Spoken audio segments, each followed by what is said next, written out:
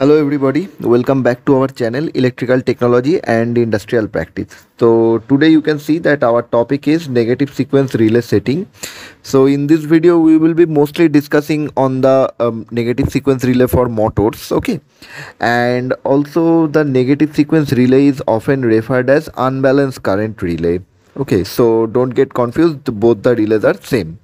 So let's begin the video. In this video we will see that how the relay, what are the percentage of settings and what are the reason behind those settings. Okay, so let's begin the video.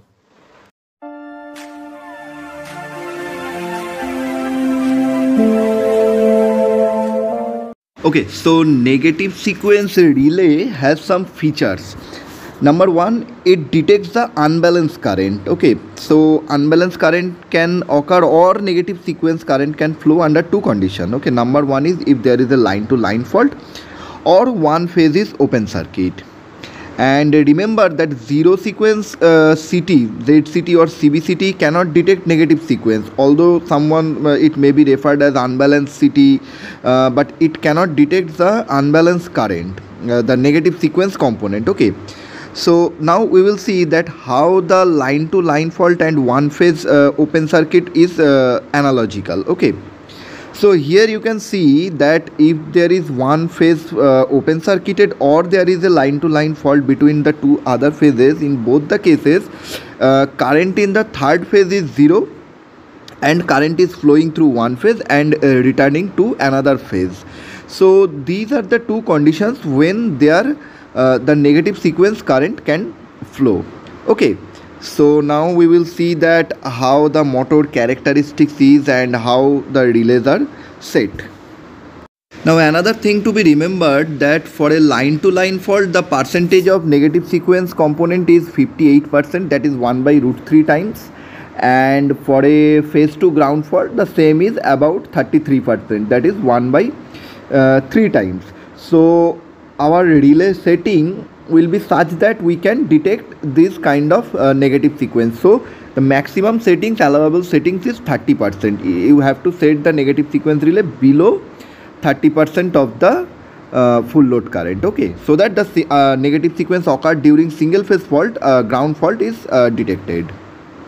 So here you can see that I have drawn a typical characteristics of a motor thermal withstand negative sequence withstand characteristics. So here you can see that the graph starts from 15% of full load current.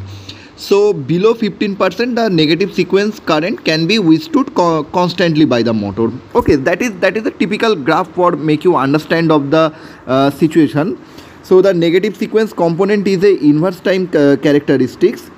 So you have to keep the relay in such a way that it trips before it go beyond to the safe zone or withstand zone of the our motor. I have taken a two element negative sequence relay here. So first set is 46.1 and the second set is 46.2. Now purpose of taking two element setting is that the first one, the 46.1, will be used for say our say alarm purpose, and the second one will be used for tripping purpose. You can use both the functions as tripping purpose also. You can use one function also, one definite time characteristics also. You can use inverse time characteristics also. So we will be explaining the system with a definite time characteristics. Now as you can see that 15% of full load current is the starting point of the graph. So it is understood that the motor can withstand negative sequence current continuously when the negative sequence current is less than 15% of its full load current. So suppose we are assuming that we will let the negative sequence relay component 1 46.1 will be picked up when there is a 10% of full load current. Okay, so we will use this for alarm purpose, and we have to set a certain amount of time delay, as this is a definite time relay, and we have to make sure that this relay curve lies below the negative sequence withstand characteristics. So whenever setting the negative sequence relay you have to check the negative sequence withstand characteristics. Okay, So suppose for calculation simplification, we assume that the full load current is 100 ampere and the CT ratio of the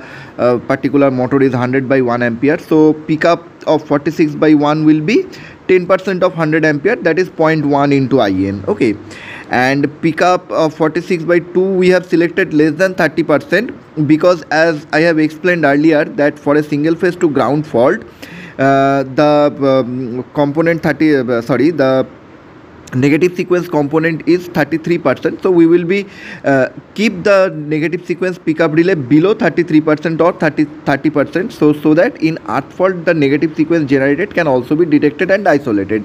So that will give you additional level of protection. Now if there is a line to line fault, then the negative sequence component will be 58%, so that will be also detected by this setting. So for 46 by 2 we have selected a setting of 25%, so there the setting will be 0.25 into IN. So that is why you can that is how you can select the relay setting. Time delay I have not shown here because I do not have the actual graph. I have just used this template of graph for make you understand. Now you have to check that what is the time for which the motor can withstand the negative sequence current.